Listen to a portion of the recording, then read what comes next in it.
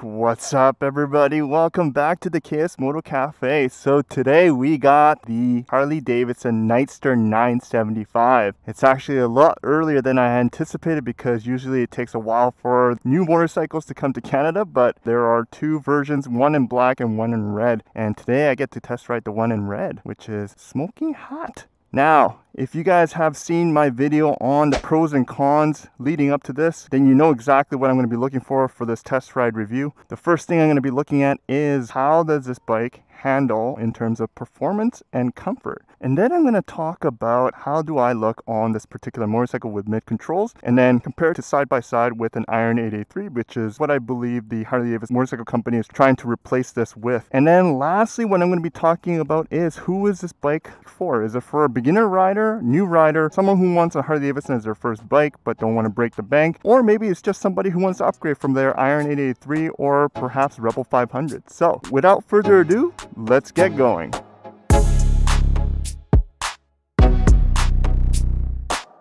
It's kind of lacking a bit of character. I'm not really getting the sense of a Harley vibe from this motorcycle.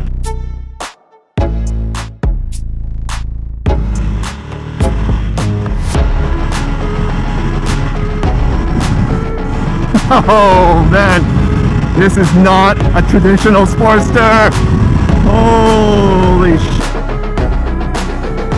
I'm gonna say that this bike is a very unique breed of Harley-Davidson motorcycle. To start things off, first I want to say thank you to Barnes Harley-Davidson dealership here in Victoria. And if you are looking for a new motorcycle, please contact Jason, who is my new contact for Harley-Davidson here. My friend Steve has unfortunately left the Barnes Harley-Davidson dealership. However, I have been given a good handover to Jason, who is becoming a good friend of mine for all things motorcycle related. Now, as I approach the bike here, it looks very similar to the Iron 883. In fact, the seat feels just like my Iron as well. So they did a pretty good job on mimicking what an Iron 883 should look like, which is good. It has a bit more of a roadster type of dip on the handlebar because it's slightly lower than my Iron 883. But other than that, feels like a pretty decent bike to go on. The seat height is 27 inches off the ground, which is slightly higher than the Iron 883, just by a little bit. And I can comfortably flat foot this bike with my 30-inch inseam. Now, the instrument cluster and all the buttons mashup is slightly new to me because it's not what I'm used to from my Iron 883. As you can see in the center here, we got the analog speedometer and a digital tachometer with the fuel gauge in the center. I'm actually a fan of this design. I know a lot of you guys enjoyed the Sportster S's TFT display, but to me, I like the old school design of this with a slight increase of technology by giving us fuel gauge, which used to be an extra mod for the Iron 883. This motorcycle, as I talk about later on, isn't really geared for hardcore traditional Harley riders. Therefore, they have put the indicators on the left hand side, and you'll see more of that on the Revolution Max engine motorcycles such as the Pan America and Sportster S, which all have their indicator buttons on the left side. Now, this motorcycle has three modes. As you can see, the button here as mode, we got rain mode, which is indicated with a cloud and the rain symbol, and then you got the road mode, which is the road sign there, and then the sport mode. There is no customization mode like the way you have for the Pan America or the Livewire. And if you're just starting things off on a motorcycle, the rain mode is the most tame. And I'm going to be trialing all three of them to give you guys first-hand experience on what those three modes feel like. And if you are new to this channel, thanks for coming by. KS Moto Cafe's motorcycle reviews are a little bit unique in a sense that I am just providing you my personal experience as a beginner rider on a motorcycle and give you guys some feedback on whether or not I recommend it for a new rider or someone else. So with that said, let's turn on the engine and then do a friction test around Barnes Harley-Davidson dealership here, and then we'll go on the city roads, check out some of the scenery around this area, and then hit the highway to see how it performs. Alright, let's get this going. How do I turn this on? Okay, so there's a button up here that turns on the ignition. Here we go. Whew. It definitely has a different sound characteristic compared to the Sportster S. And I'm probably going to compare this motorcycle with Iron 883 and the other Sportster that's already previously made.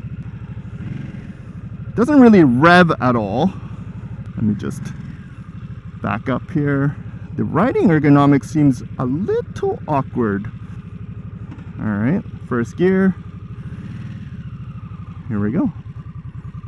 Whoa, definitely lighter than my Iron 883 by a good 80 pounds. Harley-Davidson improved the riding characteristics by putting the fuel tank underneath the seat, unlike the traditional Harley bikes where you have a fuel tank right between your legs. So what you see between my legs right here is actually just an air box that's shaped like a peanut fuel tank. But by having the fuel tank underneath your seat, it lowers the center of gravity, which makes the bike a lot more flickable.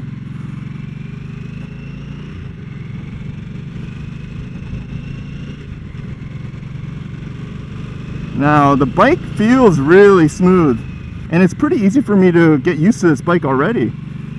The handlebars feels a lot wider than it looks. I'm not sure what contributes to that feeling, but I can tell that my rider stance is definitely a little bit more aggressive than my Iron 883, and I'm going to give you guys a good side-by-side profile with the Iron 883 later on when we do a side-by-side at the end of this review. But so far it's a pretty easy ride, so let me just put it on neutral, see how hard it is. Oh, first try. It's pretty easy to find neutral there. Okay, let's turn the engine off. Let's see. Boop.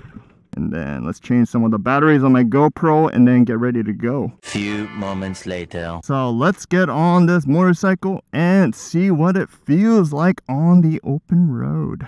The handlebar mirrors, I'm not the biggest fan of them. I know some people like them, but I like the traditional side view mirrors that's on top. But style wise, these circular mirrors actually look pretty cool. This rain mode is really tame. I'm not sure if I'm a big fan of it, but the lean of this bike, holy, what's up? Yeah, this bike definitely has a decent lean angle. It's 32 degrees compared to my 27, 28 degrees from my Iron 883. So hell yeah, that's awesome. I'm gonna quickly switch to road mode. You see that? I did that on the fly. Now let's see how that feels. Yeah, I don't know. I'm not really liking this road mode either. It's kind of missing the low end torque, I find. Let's see, change to sport mode. Yes, I think if you're getting this bike, just start off on sport mode, because that's what's giving you a lot of pep. Yeah, it's definitely jumpier now. Yeah, the lean angle of this Nightster 975 is amazing. I wish I was able to bring this bike to a track day, because when I brought my Iron 883 to a racetrack for my cornering course, I was scraping pegs left, right, and center. Yeah, the sport mode is definitely a lot better than the rain or the road mode. Not even sure why Harley-Davidson bothered putting those two modes in.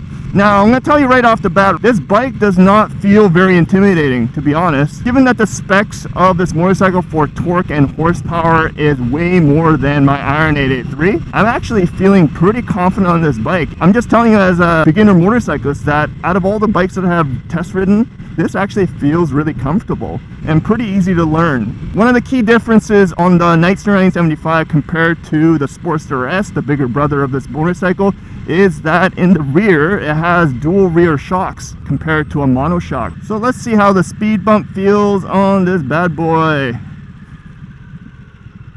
Okay, you can definitely feel it, and I didn't adjust the preload on this motorcycle, but I can tell you it feels a lot better than Sportster S was, so that's a good improvement. In terms of handling, as I mentioned before, it's very responsive in terms of being able to flick this bike left, center, right. Like, yeah, it's definitely not the same Sportster from an Evolution engine for sure, because those things feel heavy, but this bike feels super light, which is great, because that's what Harley-Davidson was going for. I would almost say, as I'm riding right now, it's kind of lacking a bit of character. I'm not really getting the sense of a Harley vibe from this motorcycle. I think it has a lot to do with the characteristic of Revolution engine, which is not vibrating at all. Usually when you look at my Insta360 camera, it's vibrating crazy where I'm not even sure if it's actually capturing really good footage.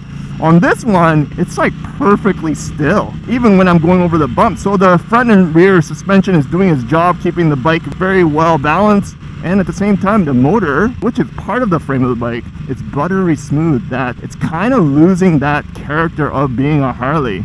And maybe that's what Harley-Davidson Motorcycle Company is trying to do for the new Sportster lineup. because generally the Sportster lineup is a starter Harley where new riders or first-time Harley-Davidson motorcycle owners gravitate towards, because the price point generally was more affordable, and the spec sheet shows not so intimidating specs compared to its Milwaukee 8 Softails, which starts around 1700 cc's for displacement. So given all that, it's possible that Harley-Davidson was looking for more European and Japanese bike lovers who don't generally enjoy all that rumble and vibration from traditional Harley bikes, and looking for more quality and a bit more finesse, which this bike definitely feels like.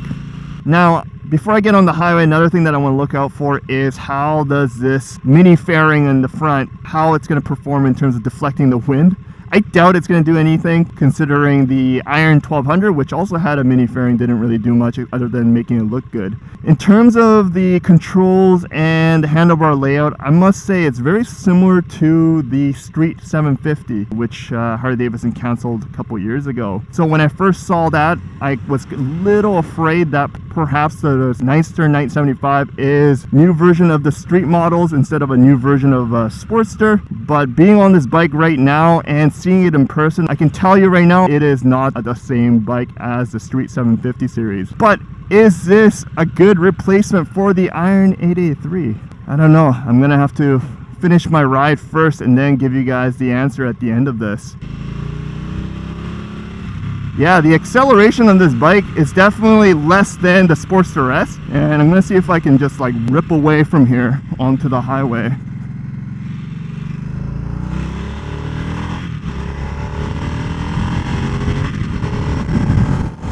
Oh man, this is not a traditional Sportster. Holy shit. I find that all Revolution Max engine motorcycle just gives me this adrenaline when I'm on the highway. It's such a smooth engine. Oh boy. Now, as expected, the mini fairing does absolutely nothing to block the wind, especially when you're going this fast. But the ride itself, the enjoyment of the ride itself, is so much better when you're on the highway and you get the freedom to just launch. Woo! Now, I'm still having a hard time finding the characteristic of a Harley engine. I really don't feel like I'm on a Harley-Davidson bike. And to some people, that's a good thing, because all they're looking for potentially is just the performance and a good-looking bike. And I can tell you right now, this Nightster 975 is a good-looking bike. Now, let's exit the highway here and go on the city roads. So we already talked about its suspension and how it feels. I would say it definitely feels better than the Iron 883's stock shocks. I mean, I really certainly hope so, considering it's got double the suspension travel. In terms of the seat itself, I'm gonna say they're about the same. It's nothing to brag home about. I would personally upgrade the single-seater, but given that the fuel tank is underneath the seat, I'm not exactly sure how many aftermarket seats are out there that you can put on to the Nightster 975 currently, because you'll have to match it with the hinge on the bike. In terms of riding ergonomics, my legs feel very similar to the Iron 883, where it gives me a good 90-degree angle. The handlebars are slightly more forward, so I have a bit more aggressive stance, and I can tell you that I have a little bit of a bend on my lower back. But other than that, it's actually a pretty comfortable motorcycle. In terms of performance, you saw how I reacted on the highway. It definitely gives you a lot more power that you have desired on the 883, and the acceleration is phenomenal on the highway. But on city roads, I find it a little lacking in the first and second gears, so the takeoff is slightly slower than I had imagined for this particular motorcycle. In terms of brakes, although we all wanted dual disc front brakes, after riding the Sportster S, which has the same single disc brake with 4-piston Brembo calipers, it does its job adequately, so I'm not too fussed about the Nightster 975 also having single disc front brakes with the Brembo 4-piston calipers. However, what I noticed was that the rear brakes actually was downgraded to a single piston caliper rather than a dual. So even my Sportster Iron 883 has a better rear brakes than this particular bike. And I can definitely feel that when I'm trying to brake with the rear brakes, it's not really biting on to anything actually. So that part's kind of annoying. I'm not sure why they decided to go with a single piston rather than a dual, but that's what I noticed when I looked at the specs, and this test ride confirmed that it's a shittier rear brake. In terms of flickability, it's definitely the most flickable Sportster I have ever ridden, so props to Harley-Davidson on that, to engineer a bike that is easily flickable and does not feel like a 480-pound bike. But the biggest kicker for me was having that 6-speed. It's something that all Sportster owners have been really wishing for, and we finally got a Sportster that has 6 speeds. Unfortunately, it's not with the Evolution engine on it, but given the circumstances of the world today and how strict the emission standards are, I will take a Revolution Max Sportster with the 6-speed transmission. Now, do I recommend this to a new rider? Yeah, you know what? I can see this bike being a beginner rider bike because how tame the rain and road mode was. And even the sport mode is slightly jumpier, but once you get the hang of it, I think you'll be able to ride the sport mode as well as a beginner rider. One thing that I'm not getting used to right now is these side view mirrors. It's kind of in my blind spot with my full face helmet on, so for me to actually get a good look on the mirrors, I have to dip my head to get a good view on what the mirrors are looking at. And if I'm doing that, I might as well just do a shoulder check. The other downside of this bike that I don't really like right now is the sound. It's all engine sound. I'm not hearing any exhaust at all. It is very quiet. I would say it's a lot quieter than the Sportster S. So I'm curious to see what this bike could sound like with aftermarket exhaust. I know from the Harley-Davidson launch video, there were different examples of customized Nightster 975, and some of them did sound pretty decent, but right now as stock, it does not sound good at all. But so far, nothing about this bike is intimidating or scary. Not like the way I felt on the Sportster S. It's definitely a bike worth checking out if you are a new rider and you have the money for it. I'm not going to touch too much about the cost of this bike. I already mentioned what my thoughts are on the previous episodes. If you can afford this bike, you can afford this bike. That's all I'm going to leave it to it. Now we're coming back to Barnes Harley-Davidson dealership here, and I'm going to do a quick side-by-side with an Iron 883 to show you guys what it looks like for a rider who is about 5'10" and 30 inches of inseam. 12 seconds later. Alright, so as I walk into the picture here, I'm about 5'10" and I have 30 inches of inseam. To my left is the Iron 883, which is a picture version because my actual Iron 883 is in 5,000 mile service done right now, so I don't have it with me.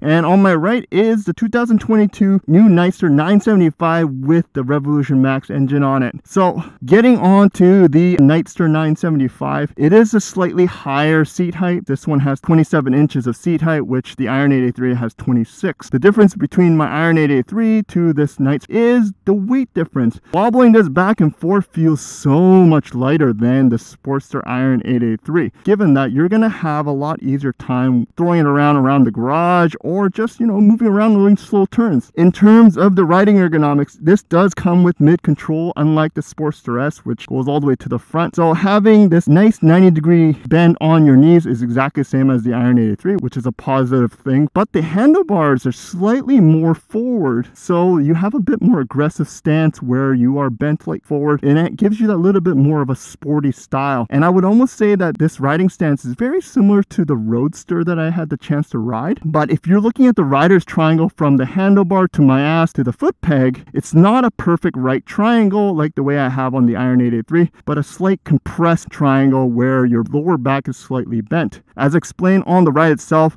this mini fairing here does absolutely nothing for wind protection, but it does make the bike look a little bit sexier. So overall, after having a good decent test ride on the new Nightster 975, I'm gonna say that this bike is a very unique breed of Harley-Davidson motorcycle. If you are coming from an Evolution Sportster like myself, I don't think it's gonna win your heart because it is missing a lot of that Harley characteristic that you have grown to love from an Evolution engine. However, if you're the type of person who have gone on an Evolution engine Sportster before and realized how much you hate the bike based on its rough riding characteristics, as in it vibrates a lot, it doesn't like to turn, and it doesn't like to go, then this Nightster 975 might actually please you because it doesn't have much of the characteristics that you get from an Evolution Sportster. This bike leans really well, turns really well, feels very light, doesn't like to make a lot of noises, and it is super smooth. There is no vibration whatsoever. So someone who's looking for a performance-based motorcycle, then this Nightster 975 might be just the one for you from Harley-Davidson Motorcycle. So with everything said here on this review, I would say good job Harley-Davidson for trying something new, and hopefully this will attract a lot of new riders out there who never really cared for Harley-Davidson's older characteristics and just loves motorcycles in general, because if you look at it, it is a very good looking motorcycle. If you guys like this review, please click that like and subscribe button if you haven't done so, and like always, ride safe,